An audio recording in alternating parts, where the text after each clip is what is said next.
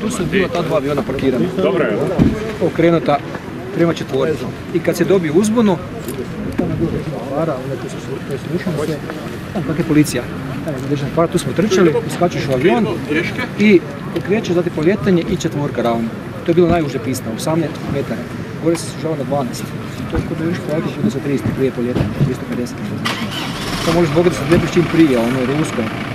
Pista su široke 30, jedinica dvojka. I to je bilo taj pravac, u 0,5 se prema Izračiću.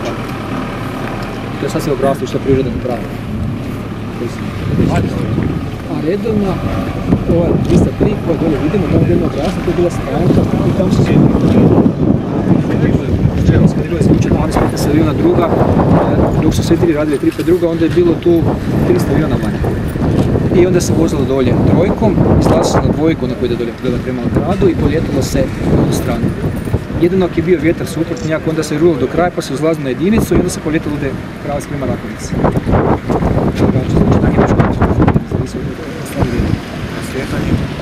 Na jedinicu dolje, znači ona prvo slijetalo se od Rakovice.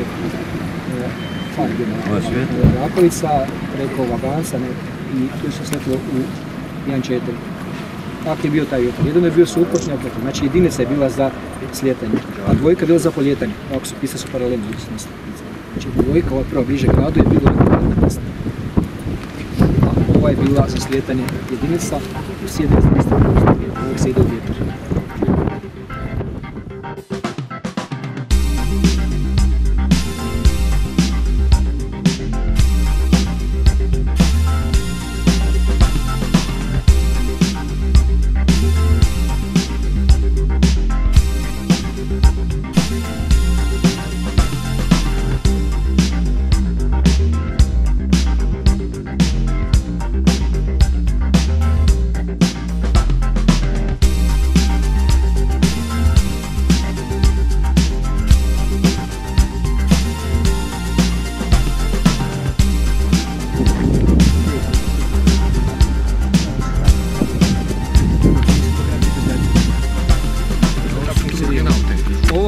Prvi ulaz, taj koji je i unutra galerija koja se spaja tu na sredinu, to je bila 125 eskadrila.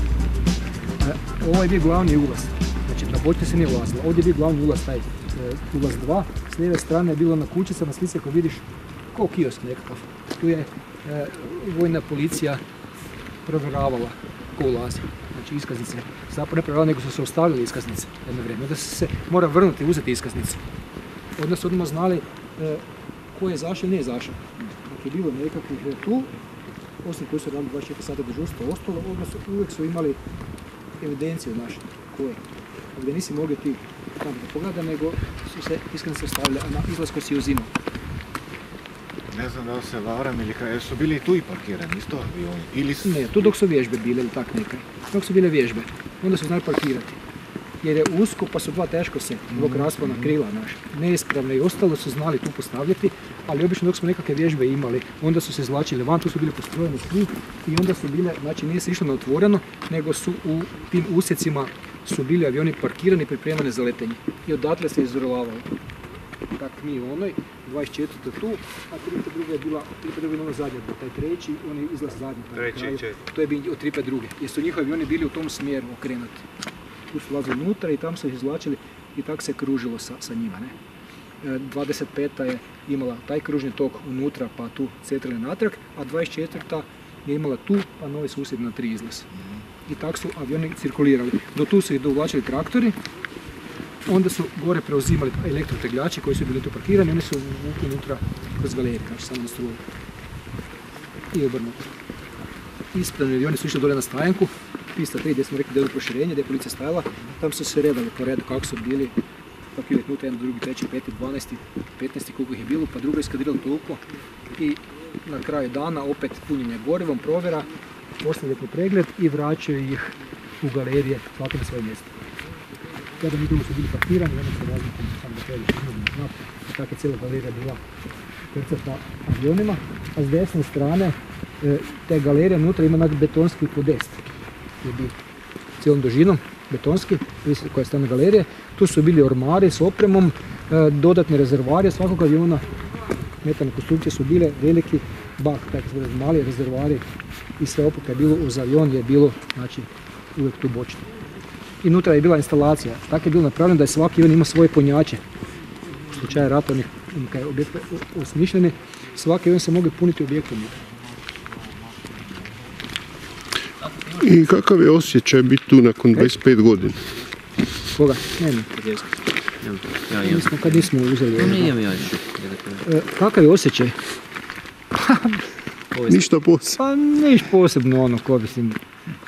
Gledam sad evo to nakon 25 godina i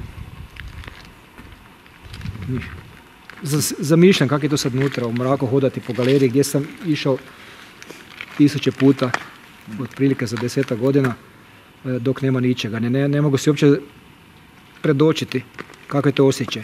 Jer unutra je uvijek bilo, taj prvi dio bio zamračen. Radili su gore samo centralna neonska ona svjetla što su bila, to su bila prigušena svjetla i cijele galerije unutra. Jedino dok su radovi bili, dok je bio tehnički dan, onda je bila puna rasvjeta opaljena jer su unutra mehaničari radili na avionima. Svaki ima svoj avion, Zlatko zna kako je to bilo. I onda, pod neki bilo koji dan, onda se to sve rasklapalo i oni pregledi koji jesu u teorijskom danu, ne? Odnosno, oni su to zvali drugačije. I onda je bilo sve upaljeno. A inače, poslije toga i van radnog vremena su samo pomoćna svjetla sa strane gorela i to se isto ono... To se vidi ono u javnom vidu kad se vozite prema jedinici. Tako je, da, sve zgašeno. To je taj. Znači, onda se sve pogasi samo par svjetala da vidiš kud ideš, niš drugo. I ove su ekipe bile unutra koje su bile na održavanju. Znači, osim tih dežurnih, jer su bili ovdje, znači ne samo vojne osobe, nego većina ovih stvari što se tiče održavanja objekta su radili ljudi koji su tad se nazivali građanske osobe na službi znači civili po određenim strukama koji su bili zaposleni, imali su ugovor s vojskom i radili su tu, isto da su imali ovlasti ulaska i oni su većinu tih stvari radili održavanja od objekta, nutra, agregata, svega skupa, znači to su ta građanska lica radila. I oni su imali za određene vrste posla, imali su dežurstva, tako da su se oni mijenjali po smjenama, znači to se pokrivalo 24 sata. Isto tako je bila ekipa unutra, protupožarca, da su vatrogasci koji su bili, oni su isto unutra imali desno, kako se pođe jedan svoju prostoriju, koji su bili zaduženi za taj sustav, da to besprekorno funkcionira. Oni dojavljači i ostalo, da ne bi gdje došlo do požara, to se ne može gdje pomoći. To mi je tako funkcioniralo. I onda je bio običaj, ono što Hrvoje zanima, te rupe ovo, gdje su prostori sa strane. Znači mi nismo razmišljali kaj iza ovih vrata, kaj iza onih vrata. Ne? Imaš svoj dio posla, znaš da ti je unutra zvezda učionica, tu smo prošli, stavili smo ove iskaznice, na porti ta kućica koja je bila kiosk, ideš nutra, lijevo, nutra kroz galeriju, tamo do kraja do zvezde, prostorija, staviš torbu, odeš tamo u hodnik gdje su bili ormari, presvučiš sa letačku opremu, natrag u restoran, unutra zvezdi koji je bio letački doručak, tako se zvao bez obzira koje je doba dana, pratiš stacionicu, ideš na priprema, napraviš pripremu i idemo van. Dok smo bili na pripremi, pilot koji je bio po planu zadužen za kao izvođač u planu letenja, otišao van, poletio i za to vrijeme dok smo mi pripremili taj 45 minuta. Dok smo mi došli van dolje na stajenku, gdje je bilo desne strane, na snimcima vidite ona nastrična drvena što je posebno napravljena. Prve godine nismo imali ništa, prazno je bilo, stajali smo pored, onda su neko konačno je dozvolio da se napravi, jer je to bio demaskirajući objekt kao godinama. I onda smo se tam skupili, došao taj izvođač, meteorolog koji je bio nam na pripremi, isto da sporedi karte što je veli i onda je rekao, tako vrijeme idemo po glavnom rezervnom planu. I mi nismo sa objektom imali nikakve dobre točke dok nije letenje završila. Dok se sve završilo, ponovo smo išli unutra, kako je ko završao nama, koji su prije završili, išao unutra. Presvučeš se, čekaš opet analizu letenja, poslije toga priprema za drugi dan i doma. Dok su bili teorijske dani, onda smo cijeli dan bili unutra, to je bilo najgore u zimskom periodu, dok je bilo sumaglica, loše vrijeme, dali smo po par tjedana unutra samo čučiti, već ti muka živa, gledaš one zidove plave, sad nisu plavi, taj zid poluokrugli, te paravane drvene koje su bili, koje su činili prostorije, nije bilo ništa zidova. A to je bilo drveno, nije zidova? To je sve bilo drveno, to su bili paravani ono što si tamo radi, to su bili drveni, tako su napravili kancelarije, učionice, sve skupa, kuhinja, drveno, samo su te niše bile kako su nekad iskopali, izbetonirali. I onda smo uspjeli pri kraju tog perioda, tamo ne znam, krajem 80-ih, nekog nagovoriti, pa su nakupili postere. I onda su oni zidovi unutra u kuhinji okolo bili izlijepljeni veliki posteri, ne znam koliko metara, da malo uljepša taj ugođaj. Pa sam gledao nekakve alpske, nekakve drveće, bilo tam je more, bilo nekako, i to je bila promjena. I onda kad smo otišli, recimo, najupečatljiviji dojam što se tiče vani i unutra je bilo kad smo otišli na godište. I onda te nema, recimo, mjesec dana. I onda se odvikneš od tog objekta i onda kad smo došli unutra, prvih tjedan, dva, ne možeš sebi doći. Ona neonska rasvjeta te odbija. Znači opet moraš oči naviknuti da taj režim i ostalo. I mi smo odmah čekali završiti unutra dok je bila priprema van kao idemo na sport. I onda smo znali u grad. A to svojim autima i u grad unutra nogomet ovo nešto da ne budemo tu.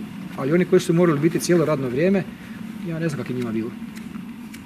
Mi smo ipak imali taj nekako, pa si bio van na letenje, pa se vratiš, pa manji dio. Ali dok su bili te teorijski dani, dok su bile loša vremena, onda smo unutra bili. Jer je onda bilo uvijek nekakva teorija, obnavljaju se znanja, postojali se testovi redovnih izvanrednih postupaka na avionu, to se moglo popunjavati. Uvijek je nekakva teorija bila, mlađe pilote imaš. Znači, stalno je nekako bilo popunjavanje znanja i to da potrošiš to vrijeme unutra. Tu i tam nekakva vlada politička nastava, više ne pamtim. I tako se je vrijeme unutra trošilo. A ovo što sam počeo priču, neke objekte da si ti išao unutra pa bi sad zavjerivo šta tu ima ovo onom, mislim, to nikom nije palo uopće na pamet. I te zanimalo, ti si znao što funkcionira, tehničari su imali svoju priču, u galeriji unutra gdje su bile te prostorije, još neko što lata, oružari su tu imali desno, gdje su rakete provjeravali, ovi tam na kraju su imali dio 3 druga, oni koji su držali dio održavanja, padobranska sekcija je bila posebno, gdje su se sjedišta, servisi kad se zvade ban, padobrani, raspolaganje sušili. Tako da svaki imao svoj dio priče, civili isto, kontrolori svoje, kontrolori su bili tamo iza zgrade Linka, još dolje niže prema gradu, to je bila jedna zgrada, to smo mi zvali Sukla, Saveznu upravu za kontrolu letenja kad bilo, Sukla je pisano na vozilima, ne? I oni su bili u toj zgradi, ne su isto kao bili civile, ne? Ali na službi u ENG i u sklopu njih su bili meteorolozi. I onda je dolazio kontrolor i meteorolog s te zgrade na pripremu unutra kod nas, koja je već eskadrila bila, ne?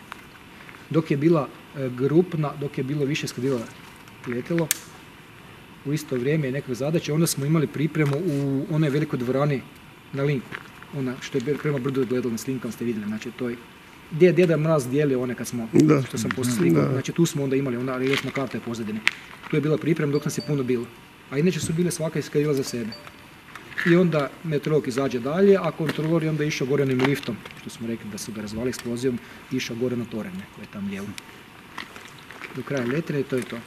Po danu je sve bilo normalno, kad je bilo noćno letenje, onda se prije toga prebacivalo na DIT, unutra ima 2 agregata velika, DIT 1, DIT 2, i cijelo vrijeme dok je bilo noćno je sva instalacija u objektu, vani, piste, sve se snabdjevalo sa tim DIT-om. To je bilo sigurno se razloga da ne bi došlo do prekida struje u dalekovodu. Tu su 2 lička dalekovoda snabdjevala neće bazu i to, ali se i sigurno se razloga išlo na naše napajanje. Tam unutra su bili rezervoari, na kraju cisterna je došla na velika unutra, lik je u fura unutra skroz spojili i stočili ne znam koliko, 10-aka tisuća litara mazota i to je bilo onda, ne znam, za te ditove. Evo, to je taj dio priče koji smo već tu da vam ispričam. Inače, ono kada ste pričali, nije da je ko branio vam iti bilo gdje. Nije nas interesiralo jednostavno. I onda kaže, evo, veli on, eto vidite, one lete gore, kaže, i priča, ima on klasičan neko koji leti 10 kao, ne? Neki neko klasič kao. One lete za pare, a mi letimo za slavu. Kaže Vajči. Kaže, one lete za pare, a mi letimo za slavu. Gledati u strop. Ako hoćete vidjeti detalj, stanite. Stat pa gledajte oko. Jer stvarno ima otvorenih šahtova, jaraka i... Nije veselje. Ima blata. Svega. Jebote. Bogan.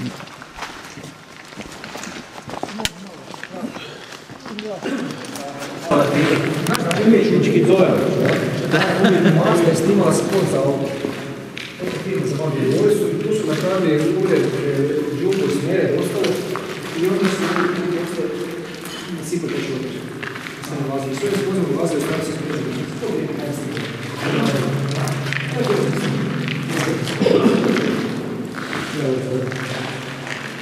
Ovo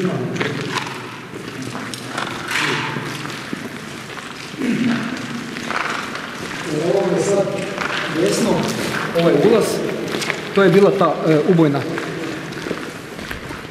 ubojno skladište, takozvano, priručno za aerodrom. Znači, naoružanje je bilo dolje po Vedrom polju, u Ripću, gdje su bila ta skladišta veća, a to je bilo ono koliko nam treba za priručno. Unutra i tamo lijevo i spaja se može se znači iza kad se prođe ulaz, bile su spojene, taj spojene tamo na stranu.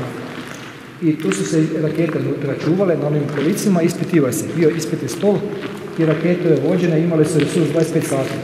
Znači kad se s njima poletilo s dežurne pare, one su kad su ispustile 25 sati, onda su se nisu koristile, nego su išle na remont unutra. Ispitni stol pa je se podržao resurs. A ostale su se čuvali unutra i bilo su neka kolica, vidjeli su na filmu nekakvim. Koliko raketa vide se te, i to je tako i bilo unutra hrpu kolica, ne? S opremom za. A dizali su na lanac. Da, imali su one na teške. Znači to je ta bilo ubojno skladište. Znači, podgleda.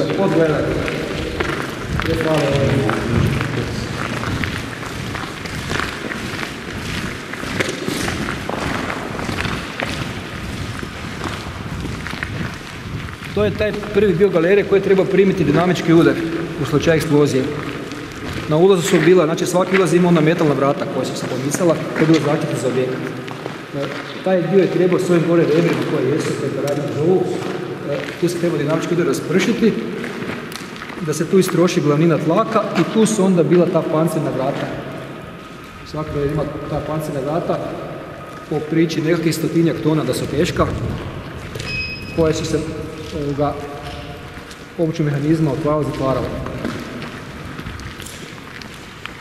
Zatvarala su obično za vikend, petkom na kraju vremena i onda su ih samo mali prolaz se tamo sa strane ostavio gdje smo mi prolazili unutra, koji je bio na dežurstvu i to. Ovaj dio je bio zatvoren.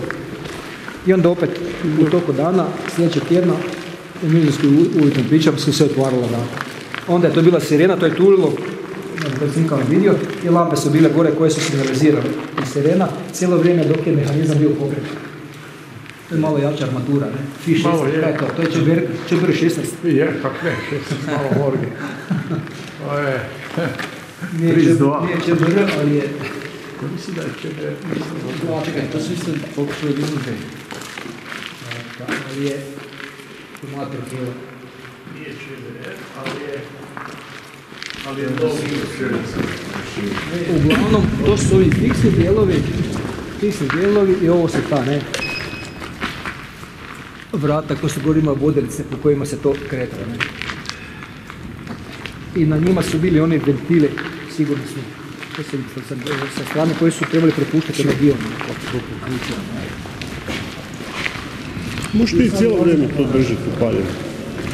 Ima tu struju dosta. Za pol ure. Ima tu i za više. Samo čuvajte baterije. Ja ovo malo čuvam. Ne moramo sve trošiti, možemo se izgledati gdje gazimo. Ove male slobodno, palite se jer imam još dodatno baterije. Zove džepne?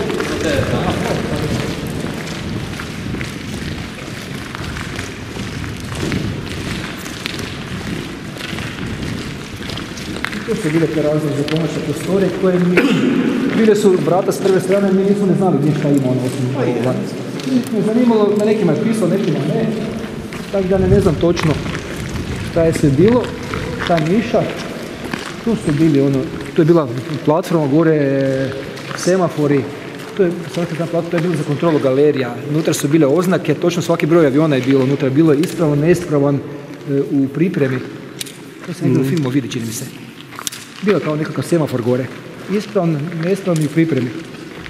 I tu je sad lijevo, odnosno u nastavku gore, ono što vidimo u dubini, to je bila ta VTR, vazduhoplovna radionica, gdje su se servisi radili. Na avionima veće radovi, ne ono što su bili po galerijama dnevni poslije. A ovo desno je galerija koja ide, ona prvi ulaz, do nas koji je gdje smo ušli. Znači onaj prvi kad smo došli sad unutra, to je galerija 125. eskadrile bila, ona izlazi tamo na prvi izlaz. To je prvi izlaz. I tako su avioni išli kružno, znači tu su se vozili, unutra, tu van, na izlaz, kako se stala velike cirkulirati. Tam je ulazio unutra. Tam je ulazio i tu su izvlačili unutra. Jedino tu je bila mogućnost da se avioni mimo ulaze, dok je nešto trebalo. Čeđer je bilo dosta raspad. Nigdje drugdje ga nisu mogao se obići. Nego su morali izvući na hančari kruži. Stavljačem i ono natak na ulaz. To je bila radionica, tam ide priča dok su kopali objekat da je bilo idemo to bliže. Trpali su robu unutra i nikad nisu mogli zatrpati. ste vi. I onda jednostavno neko odlučio da se To je vaše radno mjesto. Ali to je sve, Danijel. To je sve tu bilo, kompletno to tu je. Koje? Bar kak je meni ovaj... No, cijeli taj sad dio. smo zaboravili hoda kapijat i rekao da ovo kaj mi to sve priča Nikola, taj vatrogasac, da je još živ čovjek. Jel je? Da je živ. On je djelao tu na izgradnju. Dok je još bilo, da. Je. Znači, ne znam koja je dužina, ali cijeli taj potez je navodno bilo rupa unutra, nisu mogli zatrpati. I onda su jednostavno nadzvodili to. Tu je bio pristup, ta galerija i tam je bila radionica. Postoji razlog zakaj je tu ovo uzvišena galerija na tom mjestu? Ne znam. Baš... Ne znam tumačenje. Možda čisto zbog spoja. Ne znam tumačenje. Da. Uglavnom, ona je bila kraj, tam su isto neke niše bile sa strane, gdje su neko upravo držali i negdje s lijeve strane na pola je prolaz koji spaja unutra prema onih komada, što smo rekli. Tu lijevo i tamo se moglo izaći na ovu galeriju tu od 24. eskadrile, tam kroz ono gdje je šta bio. To je bio taj spoj, da. Gdje je bila ona prostorija s kamerama i ta sve unutra nije bila. Komandant je unutra bio letački odsjek.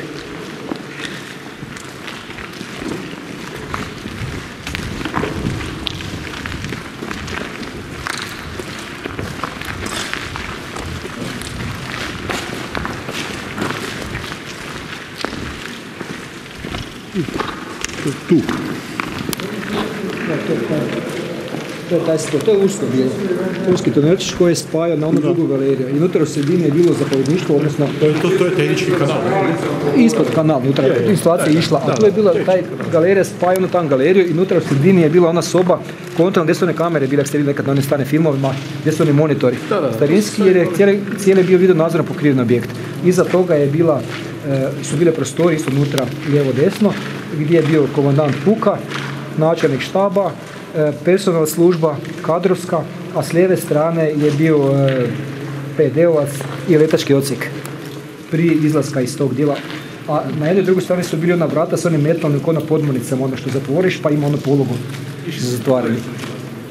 To je tako izgledalo. To je kaverna jedna, dakle od eksplozije je puknula. I to je bilo sve puno cijevi, znači sve galerije su imale one instalacije, vodilice za one metalne za kablove silne i za zrak. I instalacije gdje su bile one fluo cijevi. I ovo zovemo špageti, ove herbise ovako. I sad možemo znati po kvaliteti geološkoj i po vremenu... Drugo je i geologija. Ne može, bez predavanja. Krenula za 2 kuna.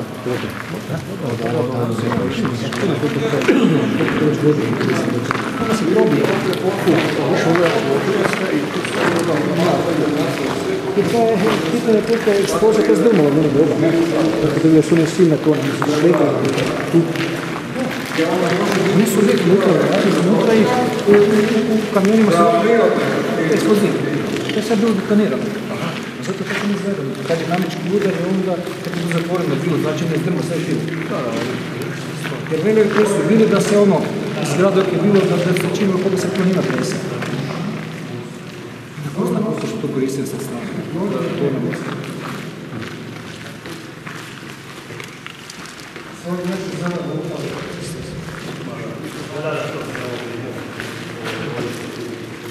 Toneće je bilo sve ravno, dolje čisti beton, premazan onim... Da, onaj industrijski pod. Industrijski onaj pod je bio unutra crne, bile su žute crte.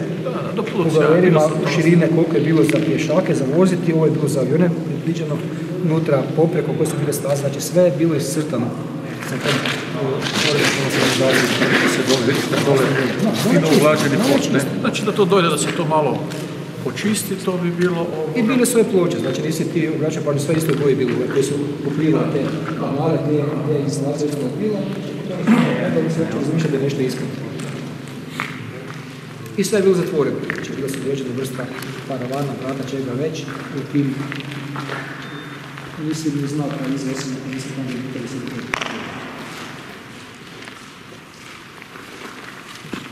Znači ovo sad očišćeno kako je bilo prije. Da, ovo, za reklamu. Tu su veći radili na Jorije. Znači tu su drugi akcije korso, jedan, drugi, treći, tu su više složeni i onda su njima, znači više stupano državali. Tam se radili, kako su vidjeli, ti radovi, dok ima tehnički dani ostali, sve se pregledalo ono, a svi ostali radovi koji su trebali biti su se radili ovdje, u drugom stupnju održavanja, i šire. A dole na kraju ove galerije, su ovaj svetog, na kojem vozu lijevo, isto bio jedan dio radionice, gdje su isto ovoga. Jer tu su se demontirali avioni, motori su se mijenjali, tu se sve sklapalo, skidalo se, vraćalo se natrag. Oni ga kompletiraju i onda se vuklo van i onda išao na tehničku probu, ono što je pričao Zlatko, gdje se ispitio motor, gdje se veže tamo sajlama, s ovim zaštitom, da ne vuče nešto. I poslije toga gdje sve bilo ispravno po parametrima, onda je išlo se na probni let. Znači svaka eskadrila imala je 2-3 pilota iskusna koji su imali, znači prošli su obuku i ispit se položili za probnog pilota, dok sam kasnije bio. I onda se išlo s tim avionom na probni let da vide sve ispravno. I nekoliko probnih letova, zavisi zbog čega je imamo. Poslije, ako se nešto radilo, ako se na krilima radilo, ako se motor menja prvi, uvijek išao probni let i ovak neki radili unutra. Ovo sam imao njen 2 probna leta, običan, zona i jedan je bio ubrzanje, znači nadzvučno se mora letiti isto. I onda kad je sve bilo ispravno, potpisuje se u knjižici, da je sve u redu i onda ga opet radionica vraća u postrojbu čiji je, ali 24. ili 25. na upotrebu. Mehaničari postrojbu ga preuzimaju, znači potpisuju prijem, koji su bili, jer svaki avion imao svog mehaničara, kako je Zlatko bio Kramar, znači on je bio mehaničar koji je duži avion, znači aviomehaničar. Unutar toga, znači osim njegov dijela posla što je on potpisivao, po svim specijalnostima su bili drugi mehaničari. Tako da je bio za radio radar, je bio posebni mehaničar, oružar je bio poseban i svi su se u knjižicu potpisivali i na kraju onda pilot kad je došao, dok je bivše da se ispravno, on isto se potpisao. Poslije svakog leta pilot upisuje parametre, koliko su bili najveći okreta i koliko je bila temperatura, tlak ulja, po manometru 3, 5 do 4, koliko otprilike je bilo i za sljedeći let, tako u toliko dana, znači svi ti elementi su vodili. I bila primjedba, na drugoj strani se opisivalo kakva je greška, a uvijek oglašava ispred za letenje, da se ide otkloniti grešku i kao što sam pričao na prosto tako. Pravne kvare ili ga skroz makneš pa ideš zamjenski avion, a na njemu se rade radovi. Za vertikale. Kada ako ideš na posao i zaboriš ključ od aviona. Da. Onda ga guraju. Njega, da. Onda moraš provaliti kabinu. Moraš provaliti kabinu. Palić na žicu. Posudiš pajser. Čekaj, neko je bi džađa. Ti ovaj ide tu vertikale. Komoru ovdje, tu se sjesi strano. To je samo spoj. Samo spoj. Neka ili gore. Mislim da ne vrha. Do površine je gore sa 15 šatora. Pusto za kabinu mora. Hermetičko zatvaranje. Organizacija kabine. Da. Štura. 2 dana me ne bilo preko aviona. Pilotske prostorije su bile, sad ova galerija tu do 8 odvajanja. Idemo tamo onda? Ima dosta pješke gore. Ovo se tu, a ne, do zvijezde? Da. Ma ima još sad vremena. Ne. Zvijezda, znači ovo je to bilo kad smo to gledali dolje. On spaja zvijezdu. Trebali smo kartu isprinti. Evo nisi imali one male, akumulator ko na golf i vodi. Sve se pješke išlo. Možemo na trojku, eventualno van, pa tamo onda vidjeti kako. Da li idemo van ili...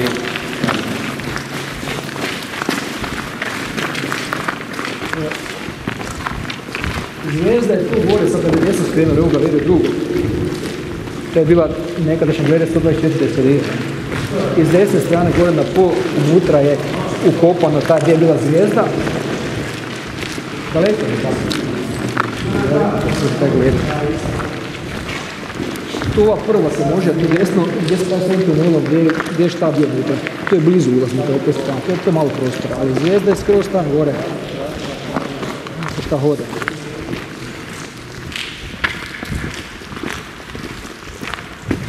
I to je puno veći prostor unutra, je bilo dosta toga.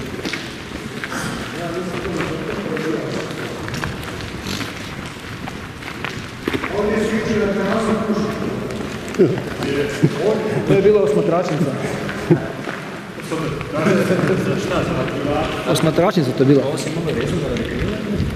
Vajda. Vidim da se baš... Je, radi krila.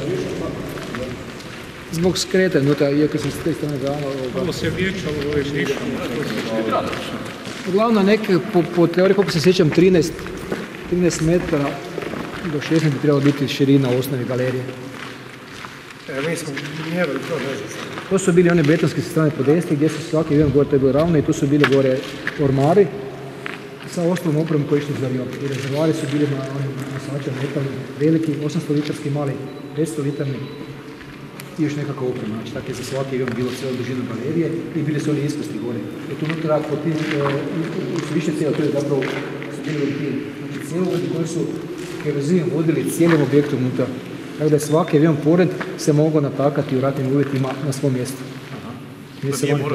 Nije vani, svi su bili spremni, samo su ga izvukli tam i pokretanje usjek koji izglavaš. Pisali su brojevi unutra, tu fali, to da nema ništa, cijelo je desna. Tu je bilo tamo, možda sam nekom na 7. D pisalo gore spreman u pripremi, ispravan zapravo, ispravan u pripremi neispravan. Koji su bili oznake na zidu. Tu su onda nekakvim načoškama su bili nekakve senzori, sjećam se gore. I tako u svakoj galeriji ima gore zidu, učinu bili su nekakve, ne znam točno čemu to služilo. Bilo je više vrsta tih nekakva senzora. Osim za požar, za dim još su bili nekada ugljivači. CO2 je nešto. Možda i za plin, tako nešto, možda i za plin.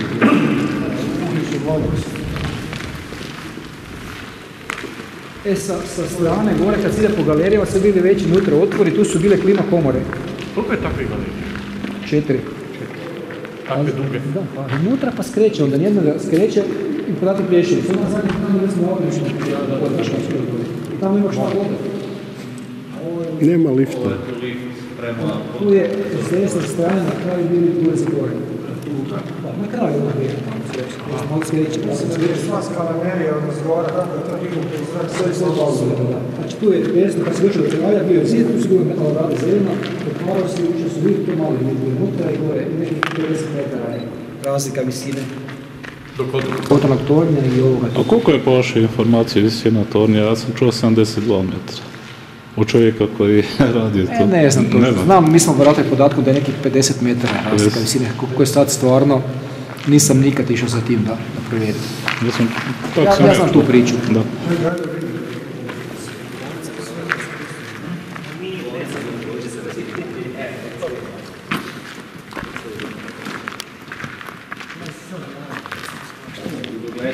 Možda se priča, znači sa desne strane isto tu ima veći otvor gdje su bile klima komore. Cijeli objekt je imao 8 klima komora. Cijeli taj objekt, 8 klima komora koje su radile tu ventilaciju, temperaturu, vlažnost i sve što je trebalo.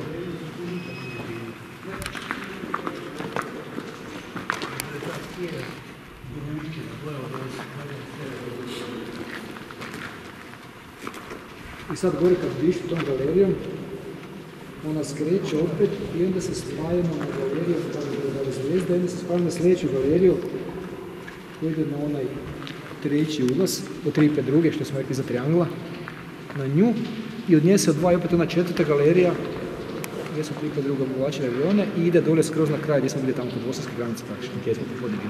Znači ona je najduža, tamo ide skroz unutra, s tim da tam pancirna vrata završavaju duboko unutra i onda imaš par 100 metara dole nisam vidio unutra. Onda je najviše uvučen taj usjek.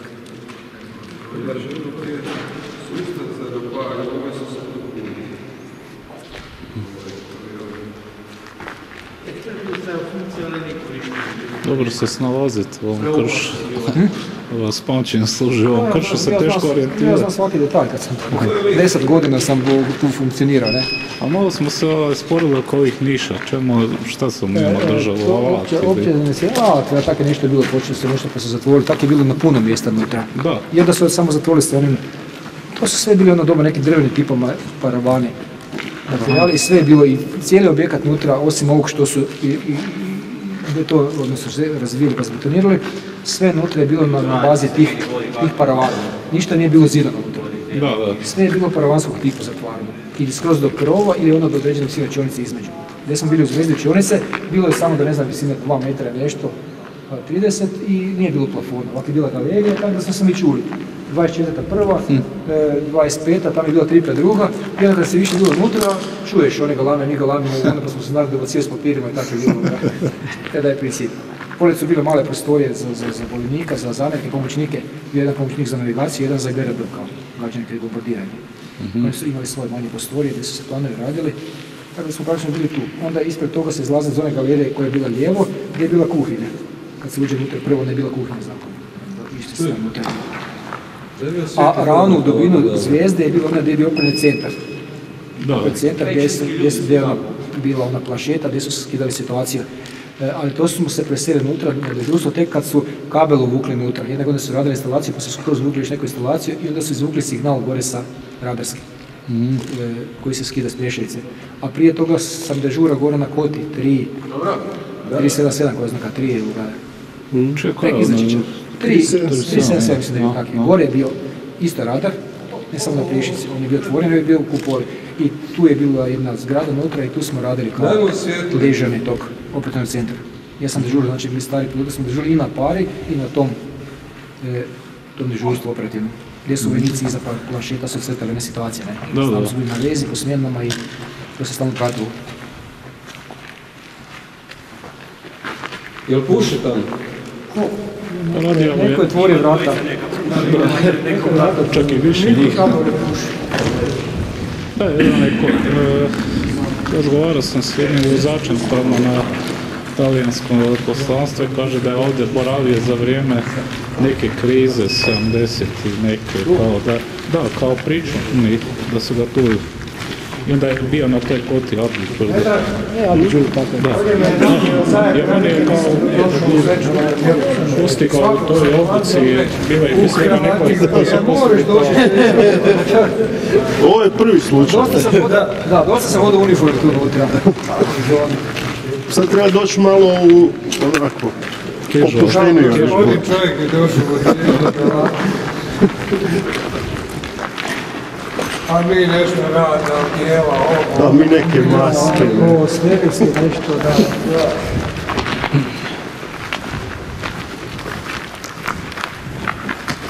Kaže da su njega to kao znali zvat u priču, kad je bila tako neke izvanredne situacije da malo pojača ljudstvo.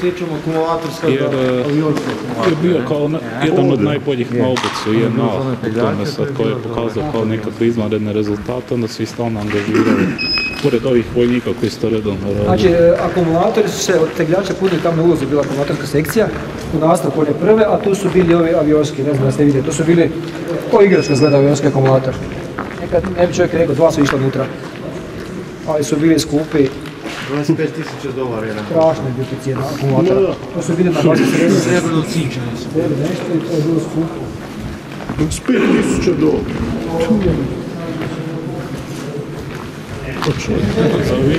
Skupi sport. I na njega se nije pokretalo uopće, nego samo na...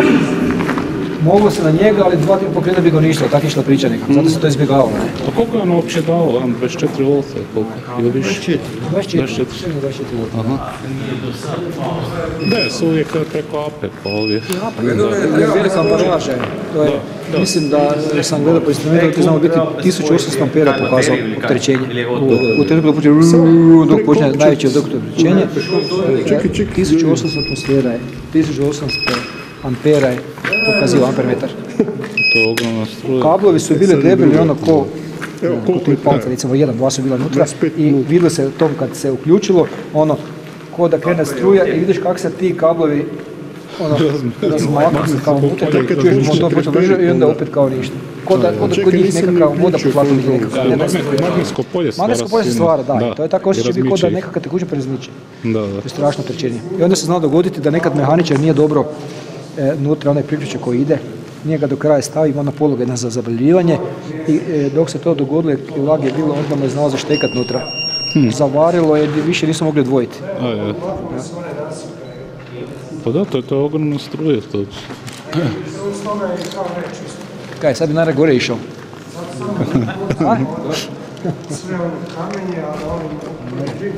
A nije još bilo zainteresirani. pa sad nešto smišljamo kao nam nekom otkriju kameru na šarafu. A, pa bi gore sigurno. Da. Pa bolje nek ona ide gore nego mi. Je što pa neko vrijeme, kad sam krenuo? Malo prije. Znači ukupno jedno pola sata je prošlo. Pola sata? Pa koliko snimam? 20 minuta. 26-7 minuta. Da. 20 minuta, gotovo cijelo vrijeme se imam uključen kamer.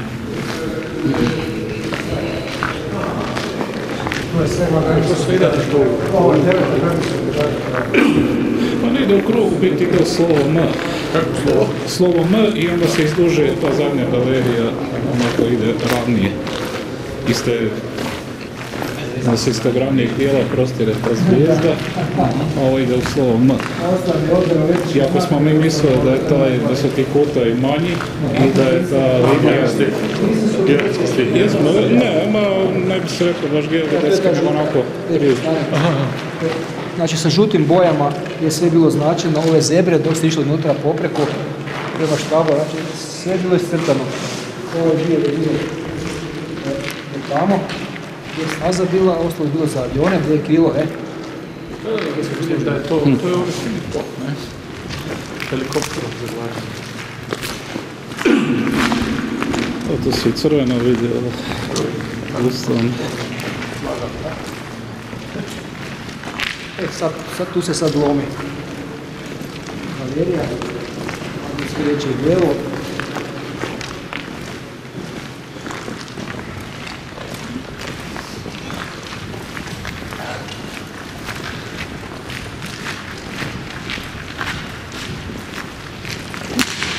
Neko ti iznosi. Hoće nešto. Radi, dobro. Za $25 radi. Nisi stavio na ruku, imaš ovu? Evo tako je to nekad bilo, znači ovo bijeli kod. Tu se lijepo vidi.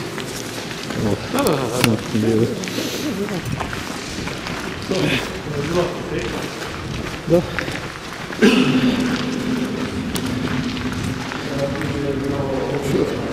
Ovo su šarove strane, posjetite. Iz Francuske. Dolaze ti neki urbani turisti.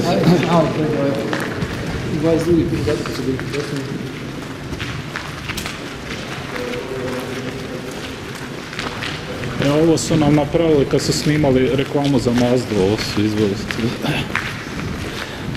Ovo čuda.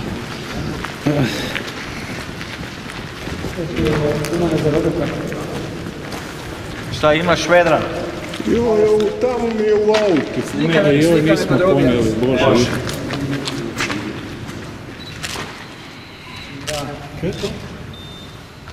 To je jedan teško koji sve to pokrenuti, govorimo tako dalje, ali poginamo i to i kažem se. A posebno grobu. Izgledično, on je išao na posao jutro i tamo u Sesvetama, znaš odvijek gdje je gore, preko onoga, kako se zove? U Soblincu, gdje je ona lijevo, ona benzinska, desna. Tu je došao motorom i ženska mu izašla van. Znaš ona udog stari ona cesti, ona kad ide neka lijevo, tu mu je izašla van. On je nam to išao na posao. A tu je? Ne, on je bio toj tipi. On je pokretac, inače, on je bio isto sa Stine, Robert Vuković. A on tam je inače kod nas je izgleda. Tamo pokrenula tu ludu su znali sad kako staviti na spola.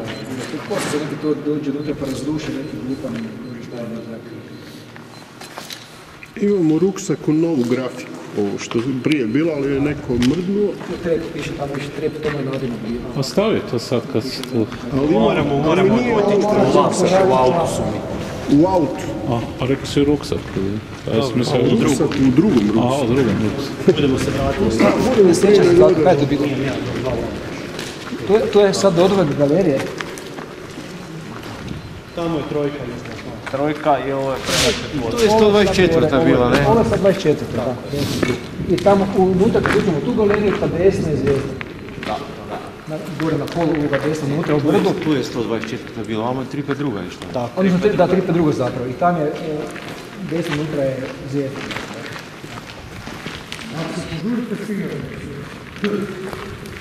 Pa bili bi za 5 minut prezvijezni. Tu je ono, on je rezervoar s gorivom tu. Dole desno. I tu se ova vrata zatvore.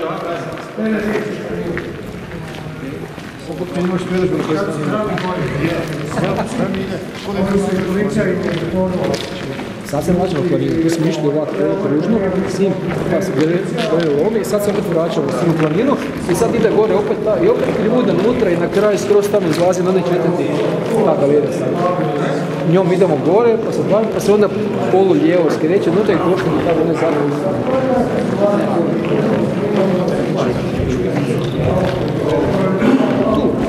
Tu nastav lijevo, sad gdje smo ravno bili, ravno tamo onda lijevo, tako, to je trojka. Tu su vrata ostala čitava. Tu su vrata, vidite kako tamo. Tu su vrata sa koncem na mjestu ostalo. Nisu detonirali. To materijala se odmah. Tu su ovi prekopali 500 puta. Sve su vade kaj sam mogla. Neymari. Da. Neymari.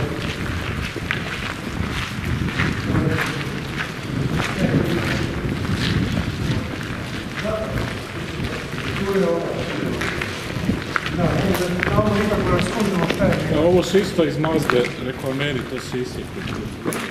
Da, taj dio.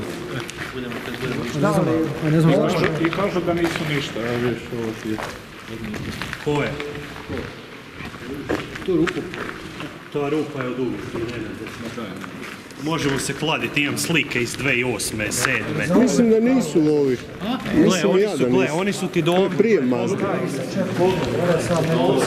Isto kao lift što je gore zastepen, tako je tu isto. Ali nema nikakve hermetizacije, tipa da su vrata bila. Samo vertikala gore i neka hrpa željeza. To probušilo posao. Da, tako su postavili. Da.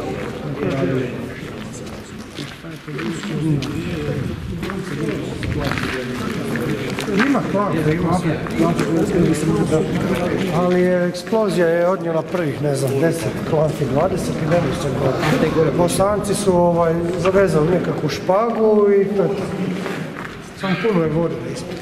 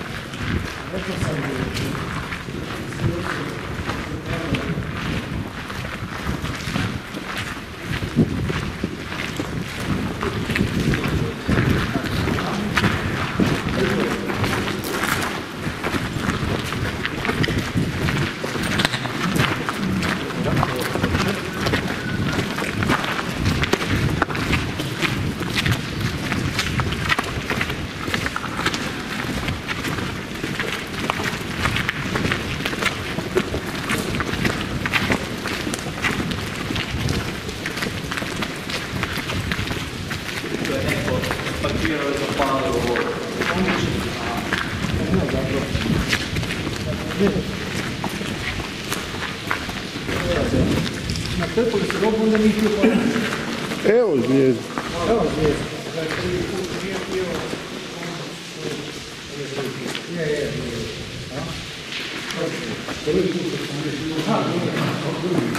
Jako neke curi, ha? Da, tamo je strop dobro probušen. Sad se topi snijeg, pa... Evo, zvijezda je ovdje, pa ne znam. Kako ćemo ući? A tu je unutra? Da, da. Znači ovo je ulaz u tu zvezdu famoznu. Zvezda koja se rača od 30 do kraja i onda ima, zove se zvijezda zato što ima na i lijevo desnoj strani ima bočne hodnike unutra. Ćemo ući. Ajde, sam već tu. Pazite na vodu ovdje. Pazim, uz rub.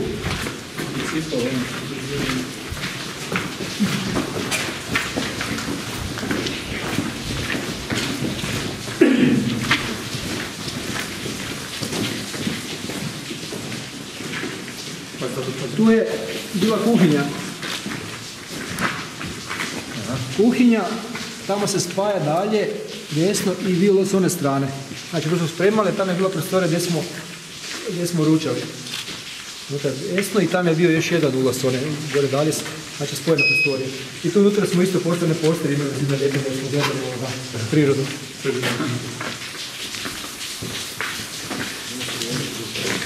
To je doktoru bilo. Znači tu smo išli unutra i tu je bila vrata druga i tu je naposlije preslačenje se išlo k doktoru svaki dan prije letački dan. Ono da te zne, tako da ovdje piše unutra da si ispravan. Znači svi su morali proći.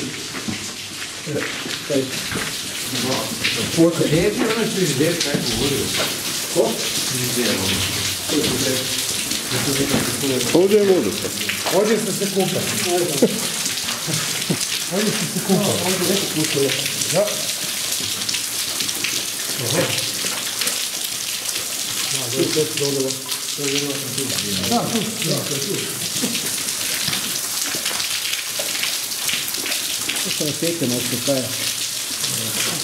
To nije bilo učiona nešto. Znači tu je ovaj drugi ulaz što sam pričao za restoran. Tamo se lijevo unutra smo bile prostorije, onda smo poslije svačan došli tu. U restoran smo išli, evo ko će vidjeti kako je bilo.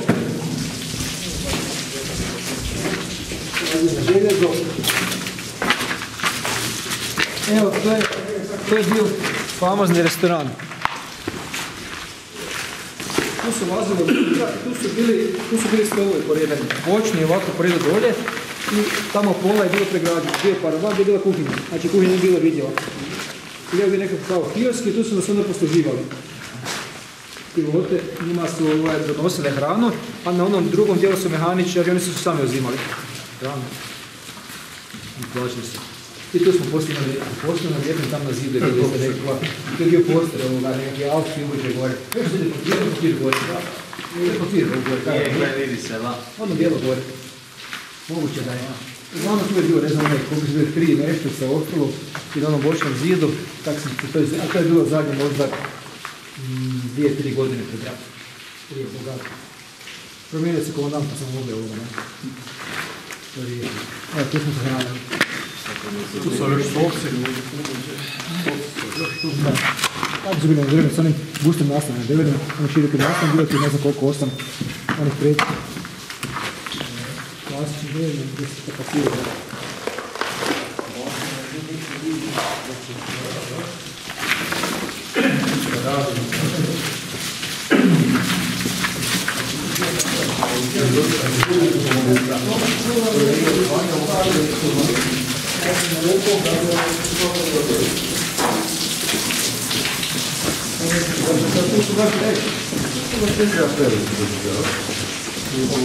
To je gore, mini klima komora. To je bilo za taj dio tu. Ravna je učionica, lijevo, odnosno desno je negativska i krišta. Ovdje pričamo lijevo gdje je odvojak, znači unutra pa desna se račva, gdje su bile učionice. 124. 125. 352. eskadrile.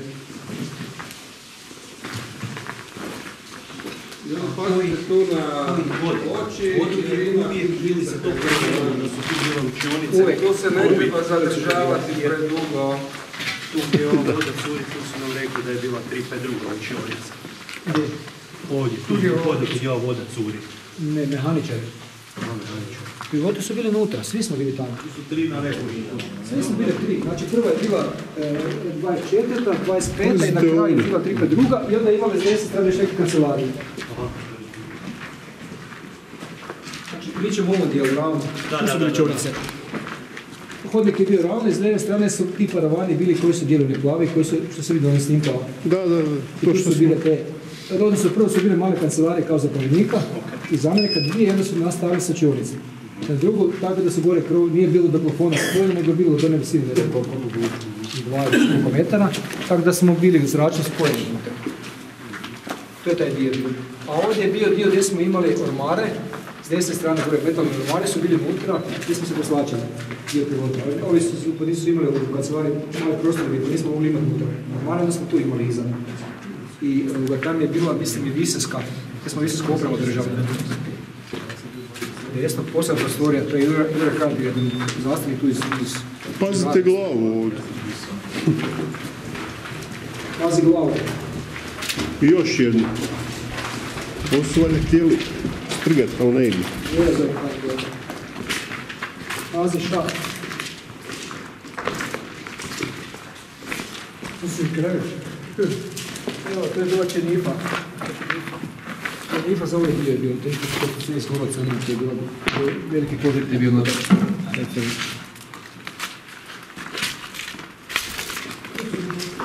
To su sve pregledi, znači nije ovako, sve glede su video velikim boksovima.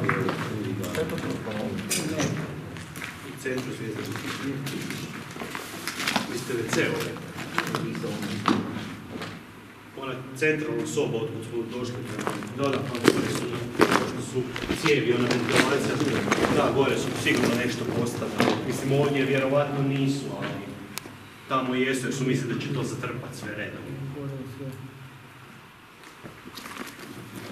Mislim, koliko mi možemo znati u svojim saznanjima, da li je to točno ili nije, ne znam,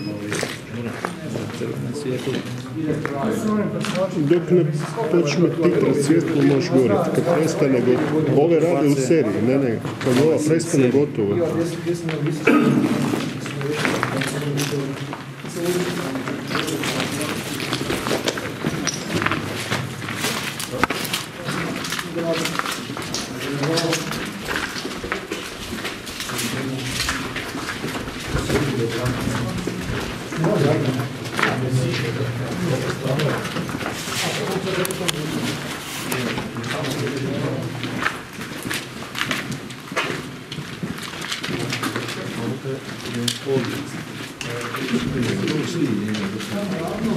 Ovo je gorio, ovo je ima, a onda ovo je tu je Ravno što stoji unutra i ima tu desno.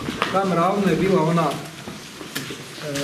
taj operativni centar, mislim, kako se sjećam, na planšeta, bili su onako kao u kinu, klupe dolje, tu je bilo sve kroz na kraj dolje, bili su onako kao, na polisini su bili klupe, tu je bilo, dok je bila nekakva vježba, onda su odlazili glavanje, ne znam, Zagreba, pa su posmatrali, dole je bilo planšeta na velika rozredna, vojnici su sretali situaciju, oni su tu bili su radne stanice, ovi koji su upravljali vježbom.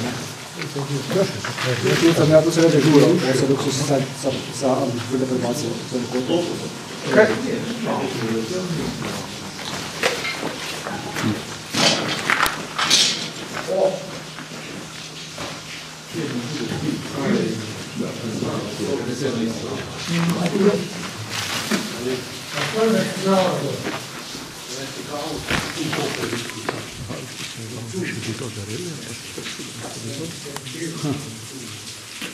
Jer gore je bilo za pivu. Je. Jer više nije zrak. Da, to je posebno. Tu su morali pumpavati unutra jer je tamo uče propao kroz galerija. Tu je ovoga... Zato vuče zrak van sa Savom.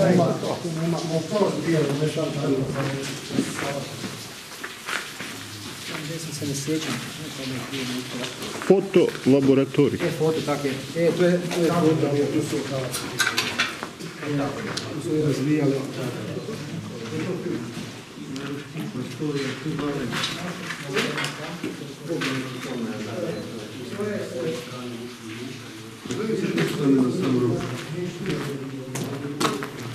Oni su imali dole kontejner koji se zvao Aščafa. Aščafa je bila inicijalno s avionom koji je imao radarsko, infracrveno i vizualne kamere unutra, on se popeo na 10.000 metara i onda je snimao. Onda su posebno razvijali. A poslije smo kupili Lorak. Lorak sustav, to je nekakav dio, mislim, kanadski valjda. To je koštao nekakvih $5 milijuna, tako, i kompleta, s kontejnerima i onda su te Lorak koristili koji su poslije snimali. On ima drugačije, nema ovakav sistem. Tako da su oni cijele dane su samo ta ekipa koja je bila samo sa filma razvijali. Ovi su išli, on je poletio, uzeo granicu, recimo prema Albani, prema Mađarskoj, popio 70.000 i kosine on pokriva, ne znam, 150 km pokriva u stranu i poslije to razvija i onda su one razvijali na papire i onda su rezali one i lijepili sa fotostilina. To je to. To je to, to je to. Kad imaš one snimke, to su te aerofotosiline koje su bile.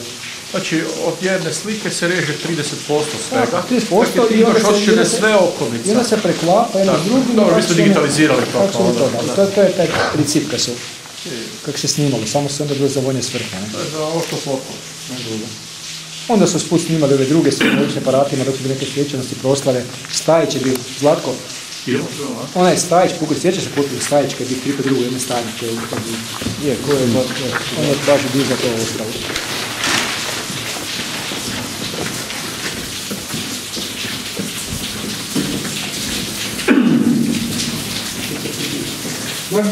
Ovo sad nema ove ližnje, kita nekada živi. Što? Kita me kada gdje smo bio, tu ja kada nisam živi.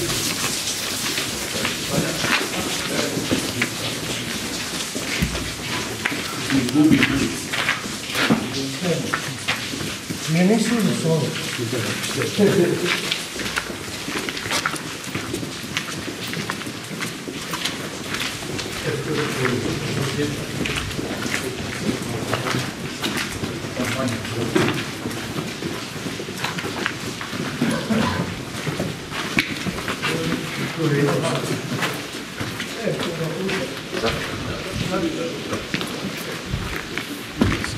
Tam je dvojno, tam nema nigdje nikakvog, to je učeno, jer nutra je to učeno dalje u planinu, nema nikakvog prolaza s one strane, gdje je bilo gore. Kad izaći na četvorku da se vraćaju. A, nema pojma. Na četvorku hvala, onda se moramo vraćati do glavom.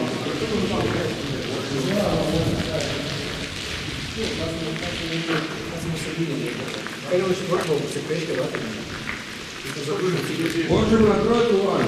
Ne, idemo na četvorku pa ćemo se ovo. Idemo na trojku, raditi da smo vrata i to.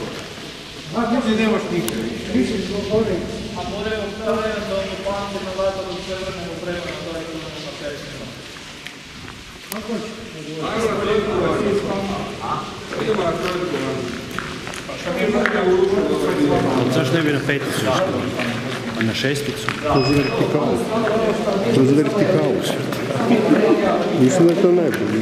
Ja mislim da je to najveći adventure trik. Sad idemo da krećemo.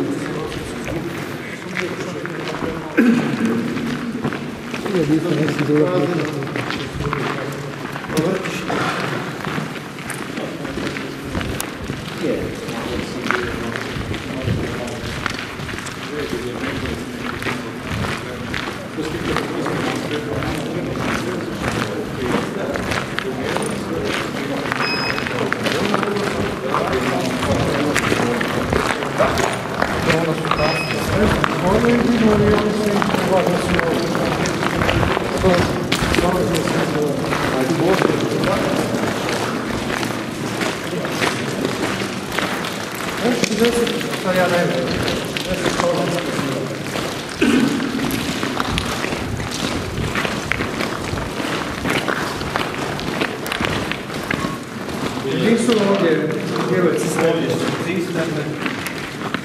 To je s rezervoari. Tu su stankovi mjesto. Tu unutra su rezervoari za...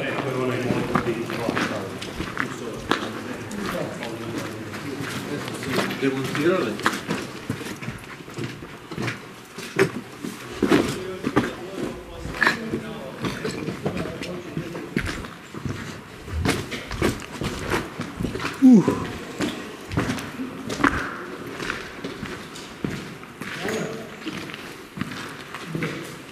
To je ovi pile.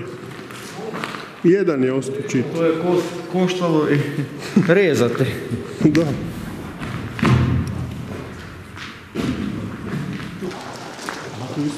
Tu je još bilo gorivo, pa su uvažnjavane, ne? Da, evo da će vidjeti.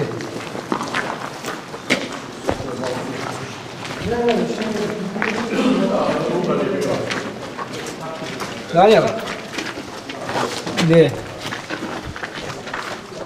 Danijel?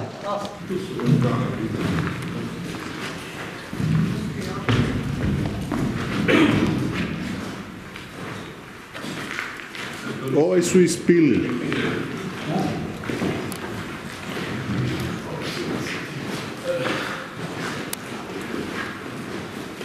To su ti rezervari, mali. To su bajne, da? Da, tam iza išli unutra, tu su ovi rezervari. To je borbeni, to su pravi borbeni. I da su posljednji metal. To smo mi od majstora fotelju naši, da se odmavali. Evo je tu. Evo je još jedan. Molite su primili tu pa su se odmali fotelji.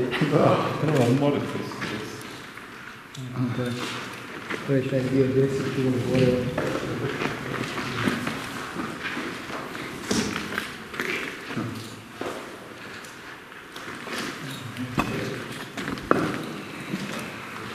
Koliko je takvih tankova tu? 5. Jedan je čitav skroz dole. Tu se vidi odavde. Ovaj ovdje.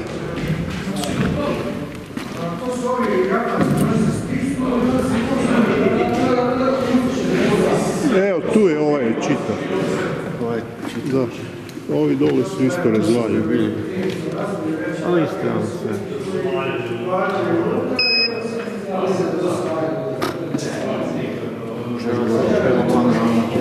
Bilo je u ovom. Tamo negdje, pazi glavu.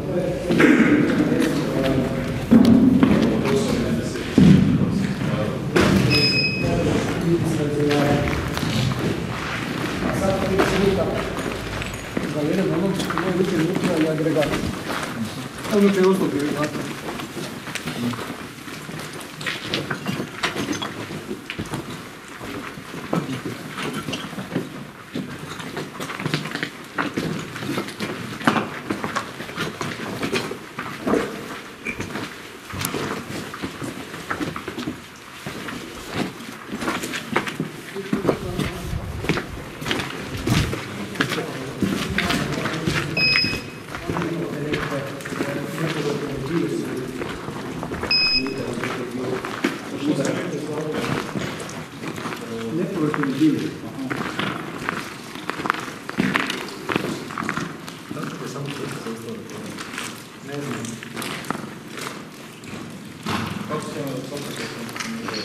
To je valjda zakazao eksploziv. To varalo se? Kako ste to servisirali?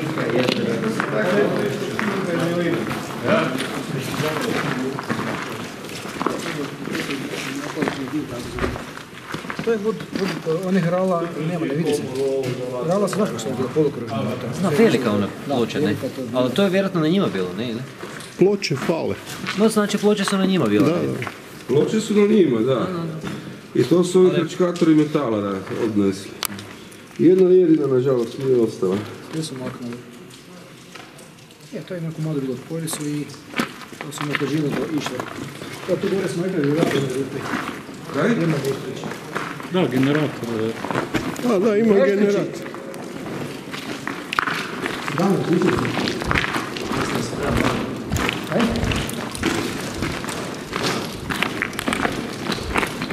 Robin!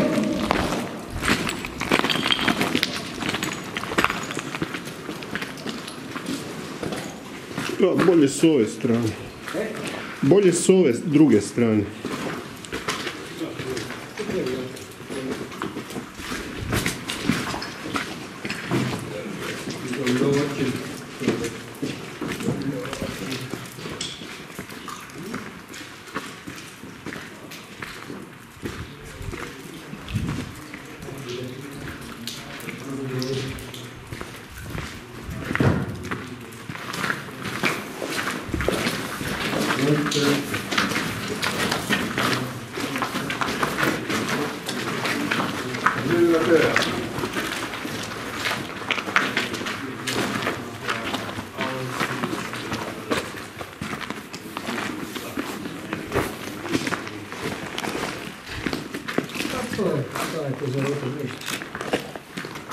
Nema ni metar. Ni metar nema promjera. Jedina. Ali ima super ona scena iz ovih što su nabavili iz operativne faze. Baš gdje ovo radi, vidi se elektro ormari ovdje. A ima scena. U onom filmu Houston, jel? Da. Ali to se sjećate eventualno, to brundalo se, to čulo kad je radilo, eventualno. Ne. Kuži. Znao sam da postoji, ali... Da. Nikad da bi nešto bilo, nešto bitno, onda...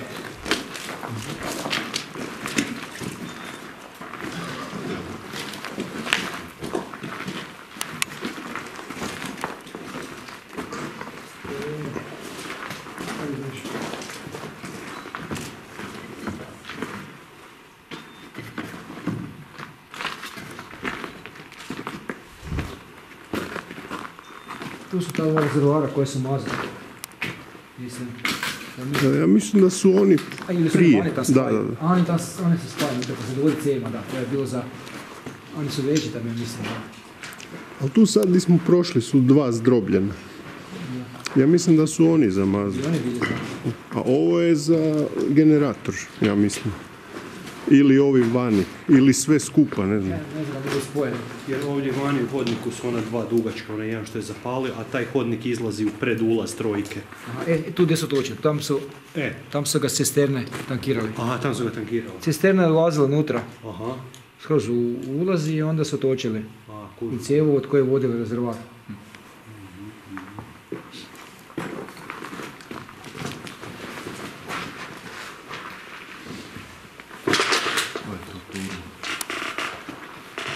Puhalice. Malo neke kubreze.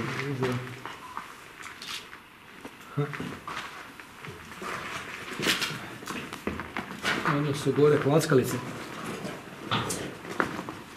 Da. Klackalice su, ne? Da. I opet pojetna oproga i ko na brodskom motoru.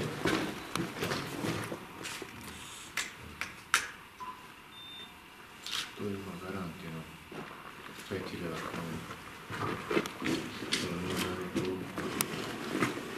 Ne ima sigurno. 1, 2, 3, 4, 5, 6, 7, 8.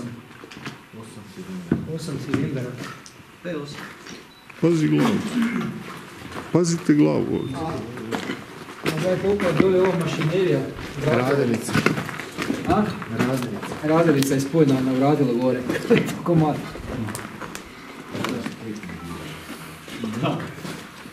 Čekaj da prođe. Ne priča da je to od brodski motor od fregate. Pa tako izgleda da je brod, kako na brodu. Da je to brodski motor od fregate i onda je to pogonilo ovaj stop generator.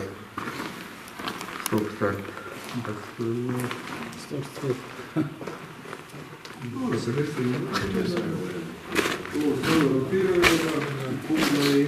Dok sam na ono Hitlerovu rezidenciju gdje smo bili. Gdje smo vidjeli ko smo očinu? Je, napred je bila, ali otkinuta već 3 godine.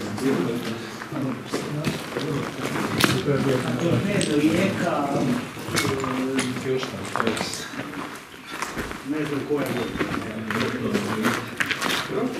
Pisalo je to do Rijeka. Ma imamo to negdje u arhivi. Nije to slično. Mislim, nije se ni na toj ploči, kada je to na zvuk.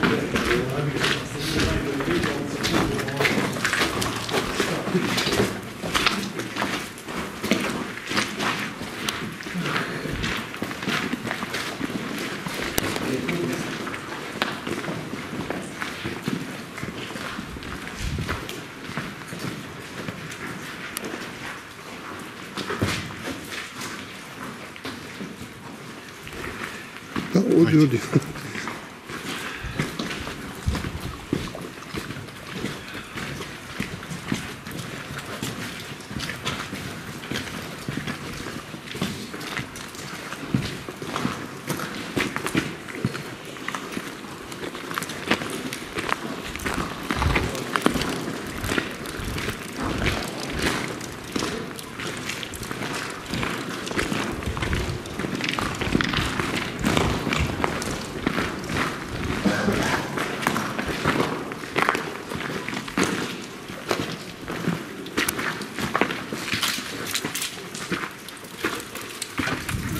To je bila prostorija, tamo su parkirali bacene vrata. Kako su bile tvojno položaj.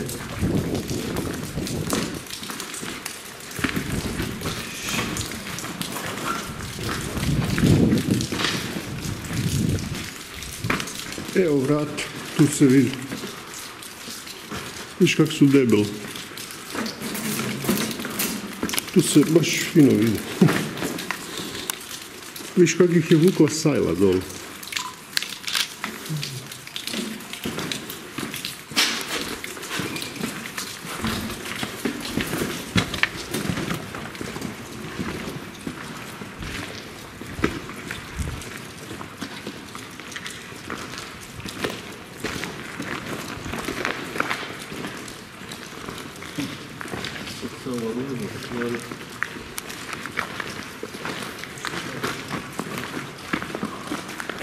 Nisam prije ni vidio.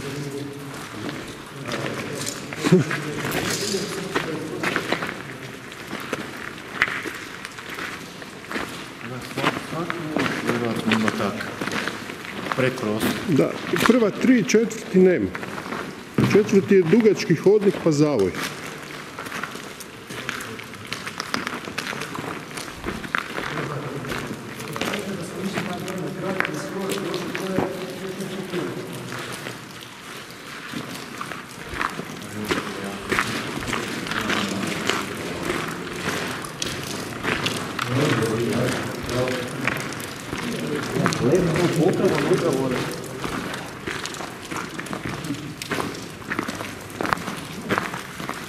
A nije ovoga prije bilo?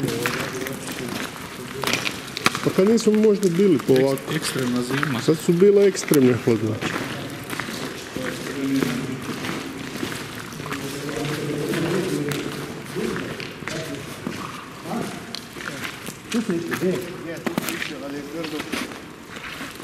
Možda ode.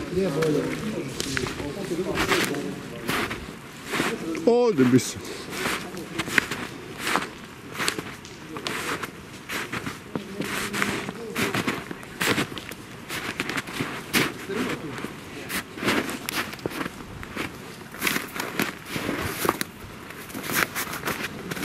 Mogli ste ovdje, tu je lagano.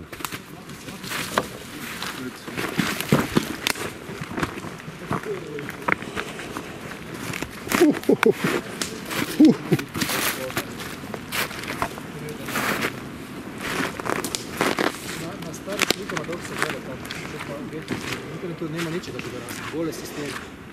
Vide se tu betone, mutne farbe kako su bile i nema drveća nigdje. Onda su imale, tu su bile gore, svaki ulaz su bile konstrukcije za maskovnu mrežu spuštene. I onda se ta maskovna mreža još ovak razapinjala, kaj je štitila ulaz, kad se ne vidjela recimo zraka kad se snimiti, kad su te starine.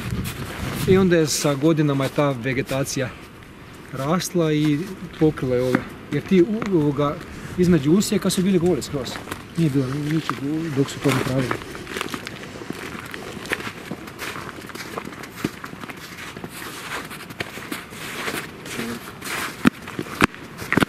Ona je najbliže određenoj pari bila zapravo. Tu sad na kraju usjeka, desno je bila kosa staza, gore prema tim objektima gdje su bili, kao što sam pričao, vatrogasci i poslije para i to. Znači, to je bilo tu od ulaza 50-50 metara.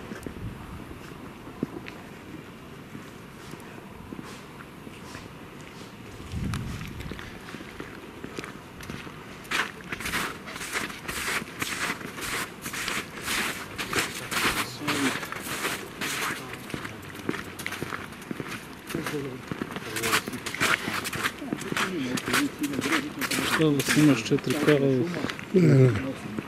4K, ko će to? Da. 500 megabajt.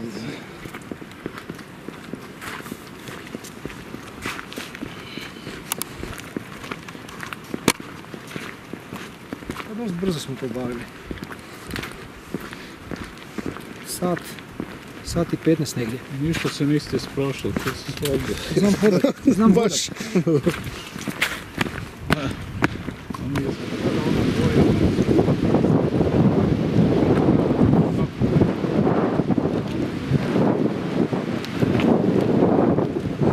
je taj famozni triangul koji zovu jer je taj drugo se vidi nekak se vozi para.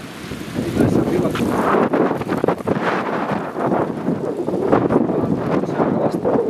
zgrada gdje je bila prema državnoj pari.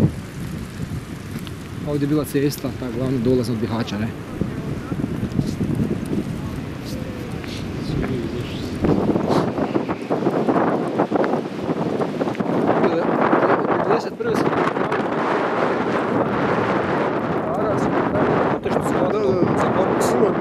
Korpusi su lijevo. To je bila zgrada, kako je na zidu. Tu se korpus cijeli zagreba, tu ne znam, za dva naša modernstva. Mislim da možda, ne znam, treba mjesec pol dva su napravili zgradu i tu je kao bilo taj korpus zapovjednika. Sve nestane. Lampe su bile. Tu isto. Su zelenkaste. Ovdje isto. Tu od početka gdje sam ulazio unutra i čak su bile sa strane, su bile one lampe semafori koji su crveno svijetlili dok je promet bio s ove strane i onda tamo dalje prema Željavi su bile signalizacije prometa, to se vidi na slikama. A ovaj cijeli dio je bio tu, jangeli dolje su bili s lampama da se vidi po noći dok voziš gdje je ruta. I uzduž, znači pista dole dvojka, sam vozi neka pista, dvojka, ona spojnica prema jedinici, znači sve je bilo sa tim lampama, znači koje su bile spojene smo na mrežu i su unutra.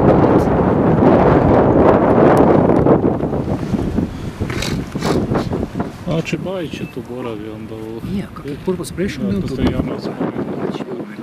gdje su njega prijatelji postavili.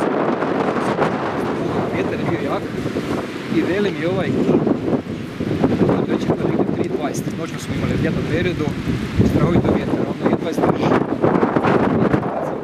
Slijete dole veli ovaj meni imao si 30 metara vjetra. 30 metara moćno. I jedva sad ovak boriš se, nagneš je jedno onda do dodira, ovak drž, i nekako se stresi avion i uhvati pravac. To je strašno kako su ti udari bili. Tu dok je južna situacija, inače bi Hađa bilo jako problematično.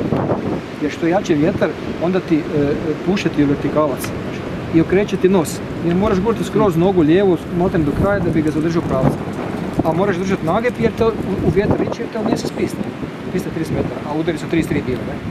I boriš se do samog dodira i onda ga samo malo zravnaš i što je. To su bile iskustva. Dramatično. Kasnije kad ste s kotačima dolje, onda više nije problem za bio, više ga vidim.